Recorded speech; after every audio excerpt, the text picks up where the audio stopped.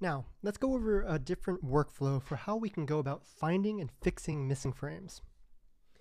The first tool we'll talk about is grid view.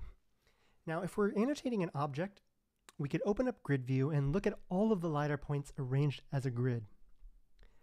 What we will also see is not only the frames where the object is annotated in, but also the frames where the object is not annotated in.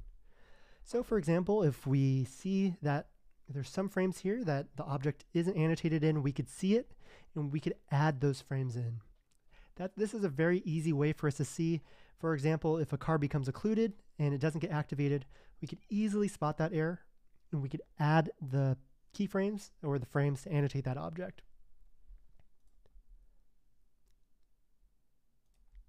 Another way that we can go through is looking at camera view. Whenever you open up your 2D LiDAR task, you should always look at the camera views.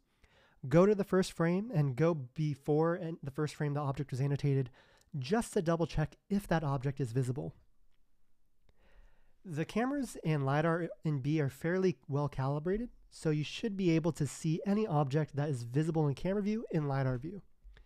So this car, for example, if we can see that it's not annotated but is clearly visible in camera view, you should double check for LiDAR points because chances are it is actually there, it just wasn't annotated. You can also do this for the last frame that an object is annotated. Say for example, there's a car that's driving away from us. Always double check whether or not it's visible in camera view. And then second, always double check if it's visible in LiDAR view. Both the two are fairly well aligned. And then one way that you could also use those methods together is to combine camera view with grid view by selecting the toggle here. What this will do is it'll show the camera image in a grid just like regular LiDAR view. But this is useful for seeing, hey, if this object is visible, chances are it's visible in the LiDAR view as well. That's a really good way for you to just gut check and quickly check if an object is visible. The next way that we have is the 3D view. The 3D view is another way for us to check for missing activations or missing frames.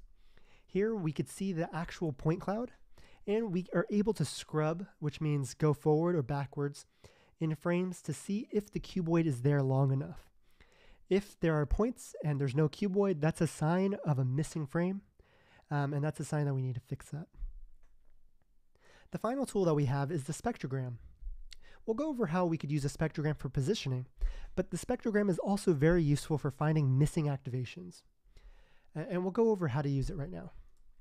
So here we have this object here, and we can open up the spectrogram by clicking on the bottom panel here, the last one on the left panel.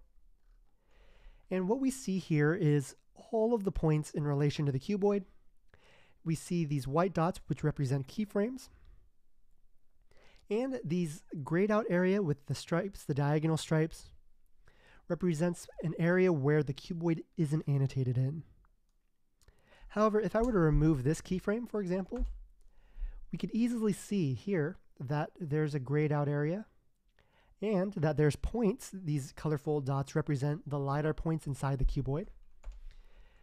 That means that we could easily spot any missed activations. If there was any colored dots in this grayed area, that means they belong to the cuboid, or they potentially belong to the cuboid, and you need to look for a missing activation or missing frame there.